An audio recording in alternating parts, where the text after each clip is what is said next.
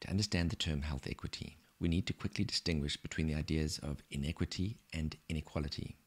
Inequality refers to an unequal distribution of something. People in one group have more of something than people in another group.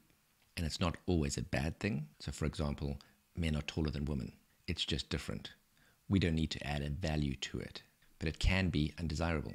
So for example, white people are more likely to get skin cancer than other groups. But it can also be reprehensible.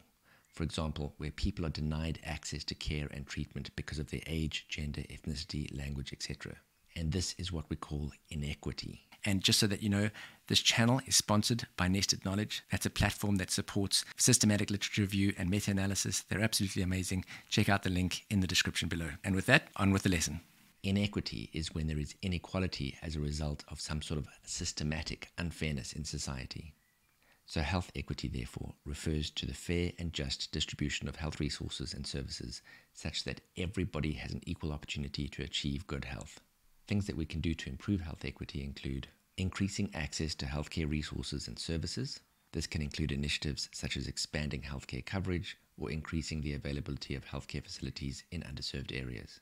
If you're interested in global health or public health and you do not have this book right here, Global Health 101 by Richard Skolnick, Richard is, in my opinion, the person that knows and understands global health and public health better than anybody in the world. And Richard is absolutely amazing. I recommend the book highly.